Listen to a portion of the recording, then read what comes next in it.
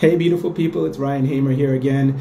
I'm just continuing to talk to you guys about having credit clarity and having the right mindset when it comes to your credit. Not going to be talking to you about any tips or tricks. I'm continuing it on from my last video because got muddled. I had to stop it short for a minute. But anyway, getting back to having the right mentality when it comes to establishing your credit, maintaining your credit, keeping it, and just feeling good about your credit. So I don't know how many of you believe in meditation, how many of you believe in affirmations, but extremely, extremely powerful techniques. Telling yourself that you are worthy of good credit.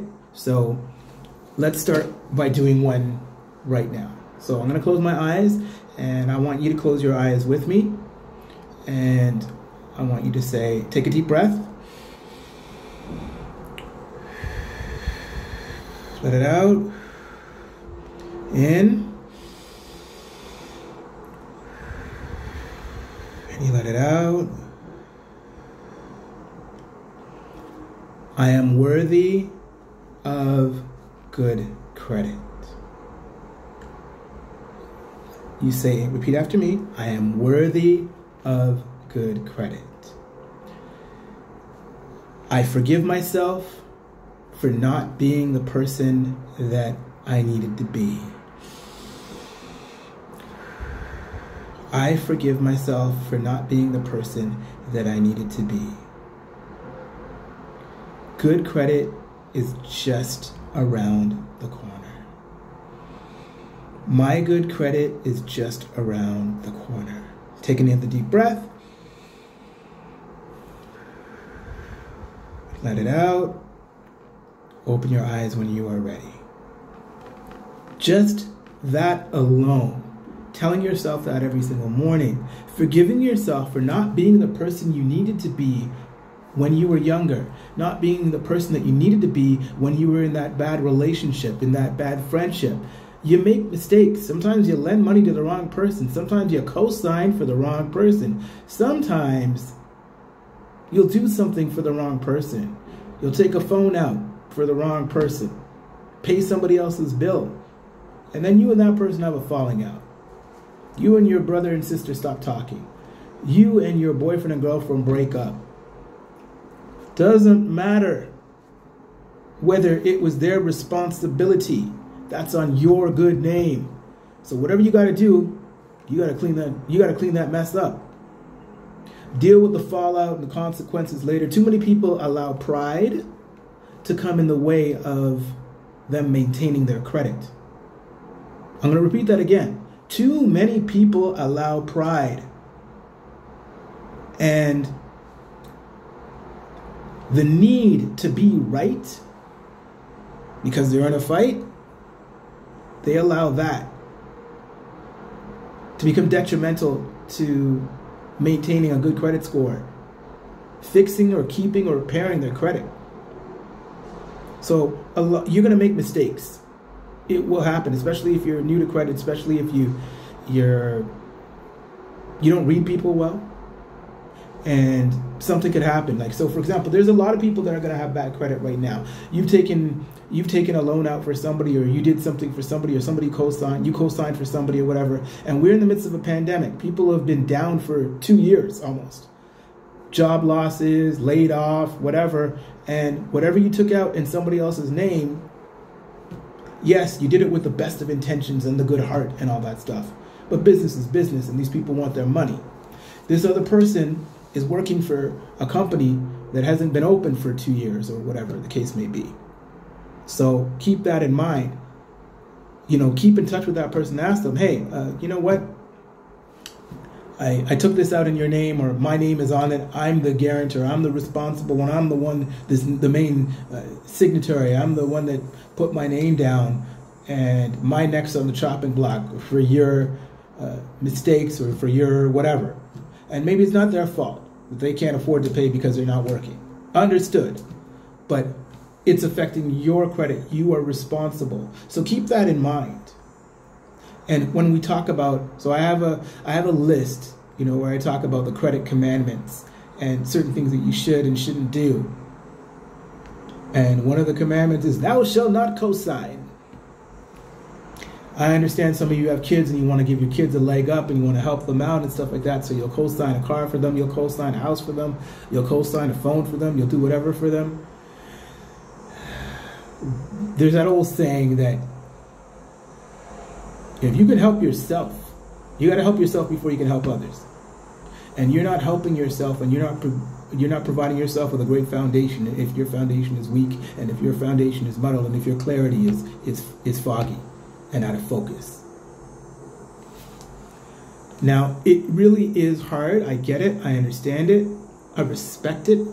I understand that a lot of people out there, may feel the need to do this for your kids, may feel the need to do this for your friend or your lover or whomever. But the fact of the matter is,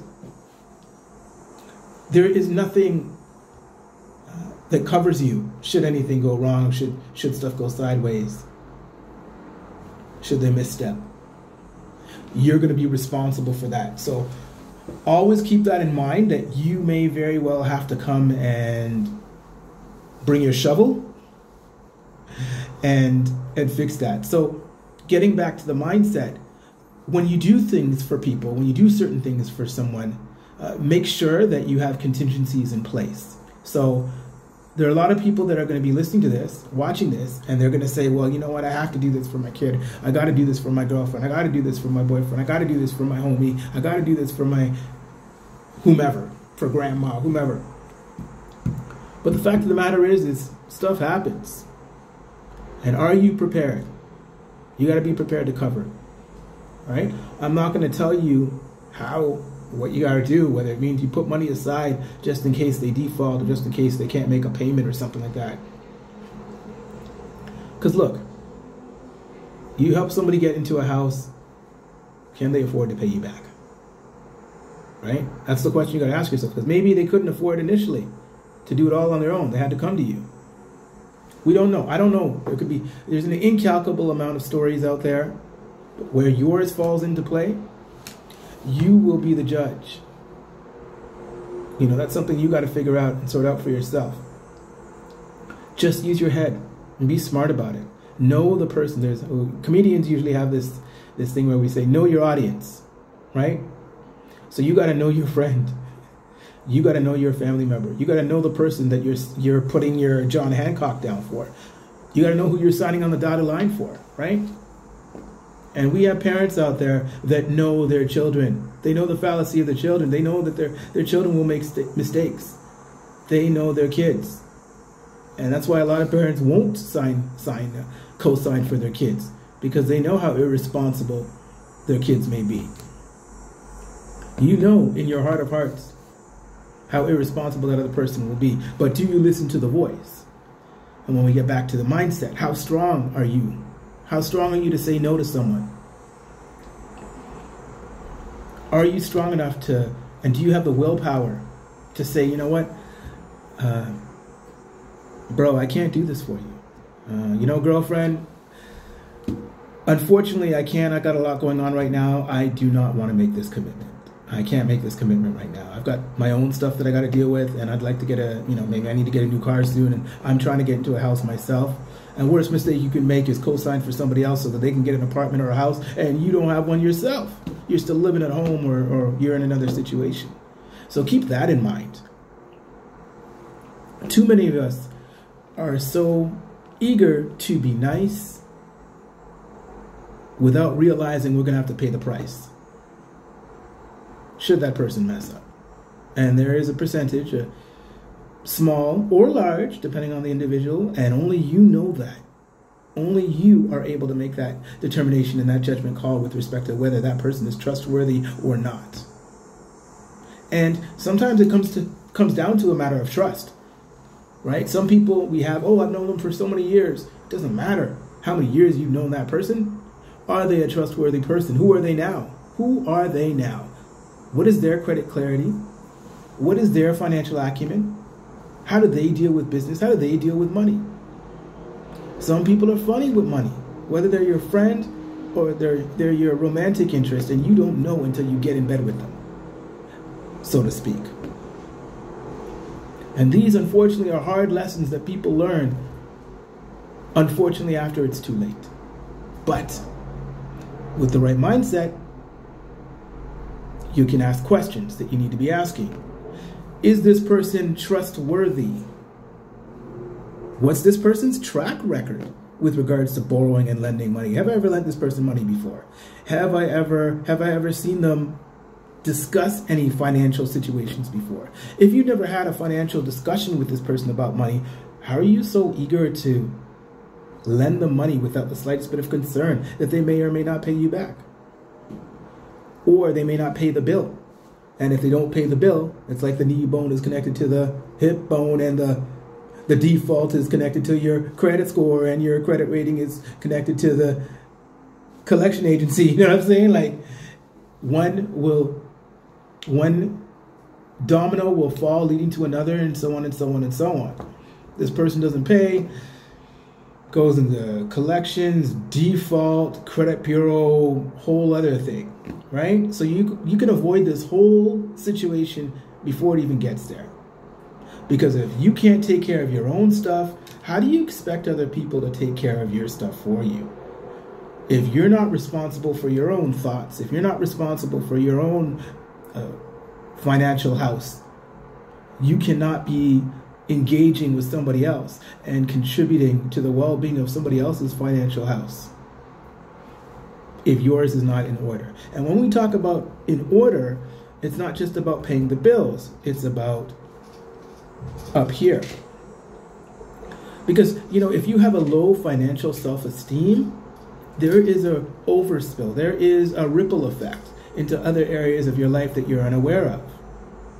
And when we talk about a low financial self-esteem, what does that mean? Well, how are you with money? And where did you learn that from?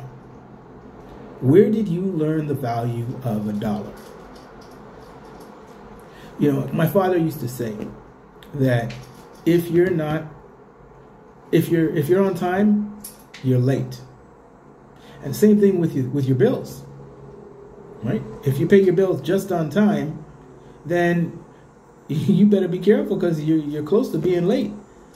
Depending on, you know, if you're doing it through internet banking or what have you, and you know, send it off today. It takes a couple of days to actually transfer to the third party. So try to pay your bills ahead of time, even if it's just a couple of days. Some people like to say, well, I don't like to pay my bills ahead of time because I don't want them making extra interest. You're completely missing the point. Right? It's not about interest. And that's where a lot of people get confused. It's not about interest. It's not about the interest on the debt, you see? It's about the interest as a whole it's about your interest in the actual financial product, the debt, the whatever it is. Don't worry about whether the company's making interest. It doesn't matter. You're making capital and personal interest. Good points. You know, we talk about, some people say, oh, it's bad juju to do this, to skip out on a bill or whatever, right? But when you pay your bill on time, the expectation of you is to pay your bill on time. You're doing the least by paying it on time. Paid a little bit early, a couple of days earlier, you don't have to worry about it. And you can automate the payment, right? You can set that up through your banking and have that done earlier if you can. Some of you people are living from paycheck to paycheck to paycheck. And I understand it's difficult because you're not able to manage your money until you actually get paid. Which I see, I understand. But that's why when you get into the right mindset and you understand how to move your money, when to move your money, how to move your money, things get a little easier. A prime example of this would be like, say your car insurance. You drive, you got car insurance. You're going to be paying that monthly, right? Some of you may know that you have the ability to pay that in advance for the whole year ahead. You say you got 2 cars. You're living in a family, you got 2 cars, your insurance is say $400 a month, right? That's $4,800 a year. What if you paid your car insurance in advance? You dropped that on one of your credit cards, or you dropped it on your line of credit. You use your line of credit to pay that. Why is that beneficial? Well, then you have an extra $400 each month that you would have been paying into your insurance, but now you have that money available to you to either invest or pay another bill or save. And understanding that you can have money in an account that you don't have to spend is all a part of discipline as well. Because some people, money in an account, money in a savings account is burning a hole. It's like money in your pocket. And they don't realize that, you know what? Hey, I'm better off not touching this money and putting it over here. So I know it seems like I've gone off on the rabbit hole, but it's a matter of really changing the way you think about money. Because it's great. Some people say, well, why would I want to give the insurance company that $4,800 in advance? They're going to make interest off that money and blah, blah, blah, blah, blah. You got to understand, you're saving yourself the headache and the stress of having to find that $400 each month. And you can move that $400 to another debt or an investment or something like that. But some of you might be saying, well, Ryan, I still got to pay that $4,800 if it's on my credit card or if it's on my line of credit. Yes, you do. But it's a displaced debt. You're moving it over to another instrument, and you don't have to think about it. So it's great if you do it in your line of credit, because then you can use $1 twice. A lot of people don't understand that concept, but if you had the ability to use $1 twice, wouldn't that be great? It would, wouldn't it? So how is it that you're going to use $1 twice? Well, if you have a line of credit, or a credit card for that matter, and you have a sizable limit, say you had, throwing out a number, say you had a line of credit with $10,000. Say you had a line of credit with $10,000, credit card with $10,000. You take that $4,800, we're talking about the car insurance, right? And you go and you pay that car insurance in advance off of one of those instruments, and then you got to pay back the line of credit or the credit card. Say you do it off the credit card. Then what you do is you pay off the balance on your credit card with your line of credit, and then you pay back the line of credit slowly. Why are you doing it this way? Because the interest is different. You see, on your line of credit, it's simple interest. On your credit card, it's amortized interest. That's a whole other kind of explanation. So I'm just doing this so that you can understand. With the line of credit, your charge, the interest is calculated daily. So what you can do is you can divide 4,800. Right? You take 4,800 and then you divide that by, what is it? 30? I guess we'll say 30 days in a month, just on average, right? 30 days, yeah. You're looking at 160, no? Or it's actually, I did the opposite the other way around. But anyway, long story short is the cost to borrow X amount of dollars per day. So you're going to be charged a certain amount of interest based on a daily limit, a daily amount. So my point is, instead of paying 19% interest on your credit card, you've now moved that debt over to your line of credit, and your line of credit is most likely going to be under 10%. And that 10% is calculated, and you're paying the daily amount of whatever that 10% interest is on that total amount that you borrowed. And the reason why you're going to do that is because it's easier for you.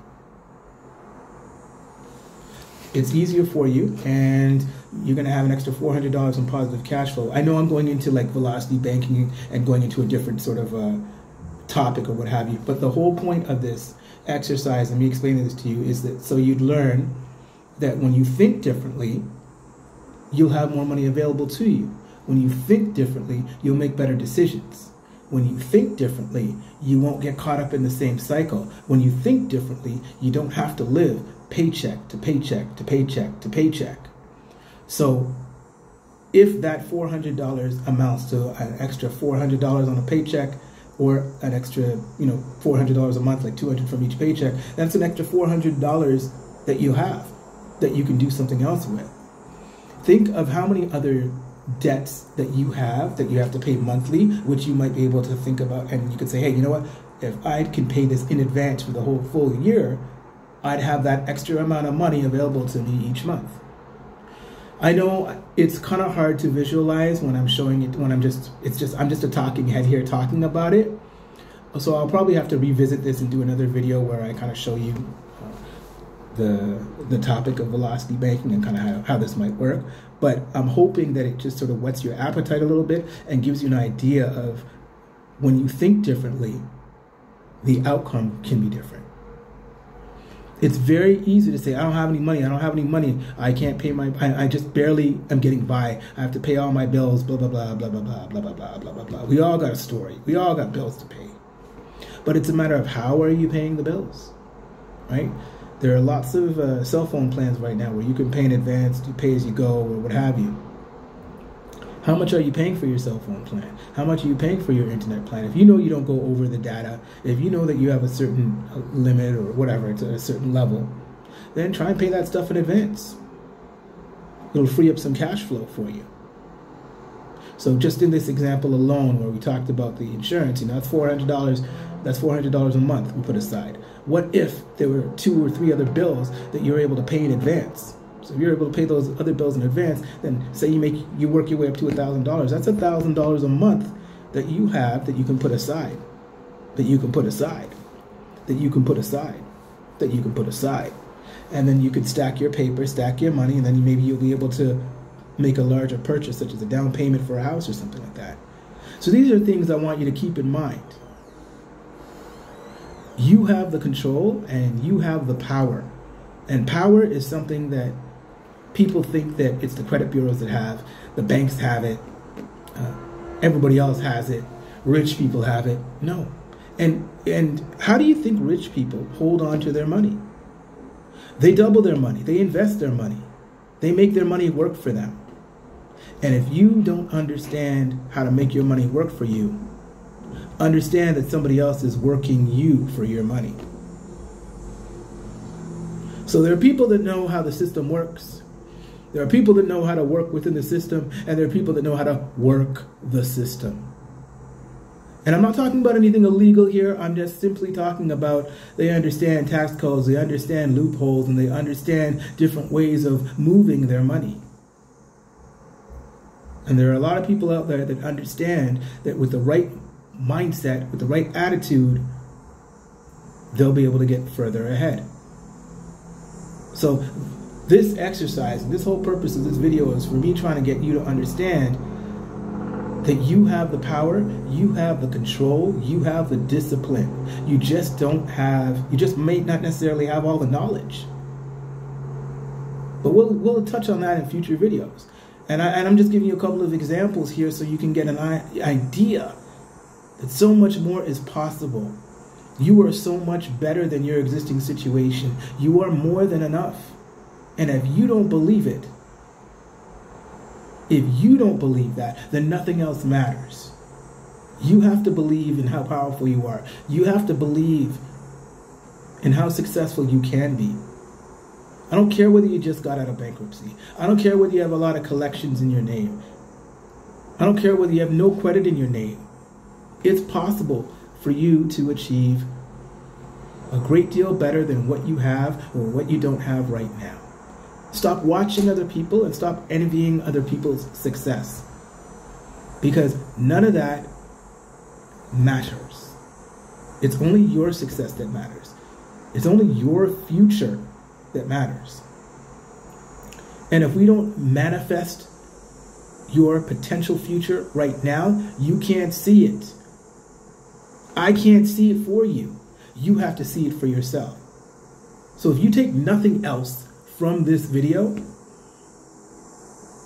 take self-actualization, manifesting your thoughts, because thoughts become things and things become bigger. Understand that. Let me repeat that again. Thoughts become things and things become bigger. Do not allow yourself. And if you think that I'm lying, I want you to think of a friend that says that they are ugly.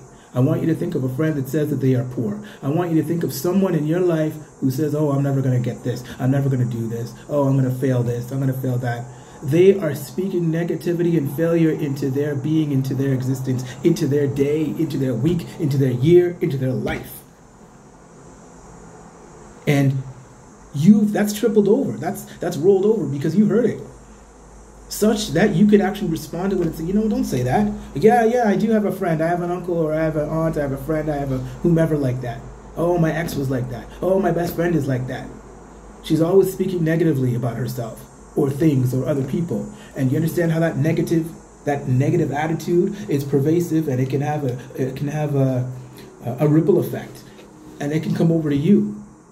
So imagine if what they are saying to themselves, about themselves, or other people can have an effect over on you. Imagine the effect that it's having on themselves. So that is essentially the power of negative self-talk. That's the power of you having the wrong mentality, you having the wrong attitude, and you not speaking positivity into existence. You can't handle a lot of money. You can't handle good credit. You can't handle great credit if you don't give yourself credit. I'll repeat that. If you don't give yourself credit, then there's no way that you're going to be able to maintain it once you do achieve it and receive it. But you got to believe it. You have to believe that you are more than enough. You have to believe that you are worthy of good credit. You have to believe that you can successfully manage it. You can successfully maintain it. You will learn. You can learn. If you have found any value in this video, I implore you to click the like button. I implore you to share this with your friend. Friends and families and loved ones. I also implore you to watch this video again, download it, and just understand, I believe in you.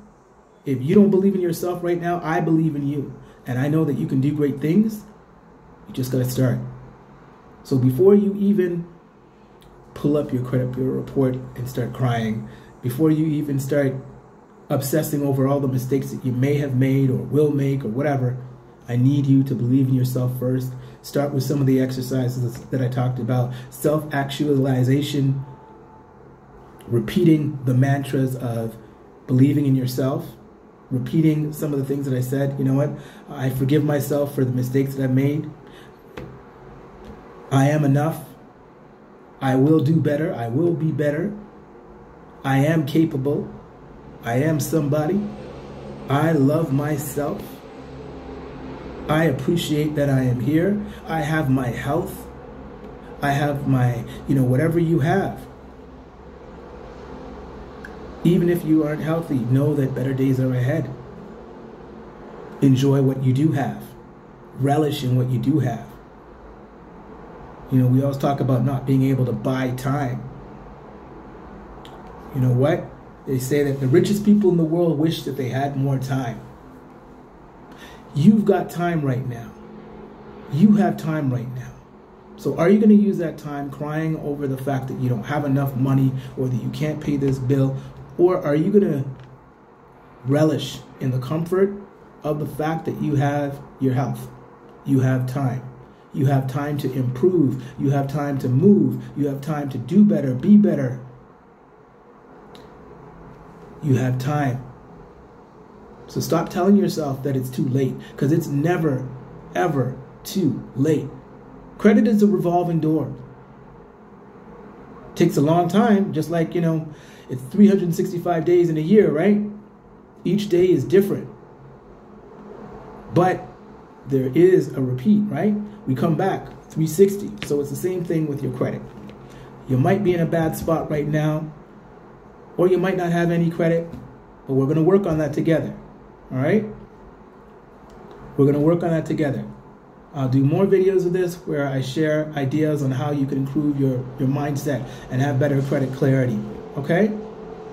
Normally these are things that people would hire me. I'd sit down and have a master class on this, and I would have a whole course and work with people on this individually or group coaching and stuff like that.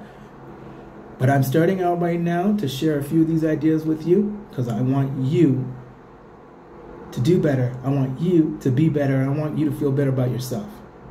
My name is Ryan Hamer, and I love everything that's credit, everything relating to credit.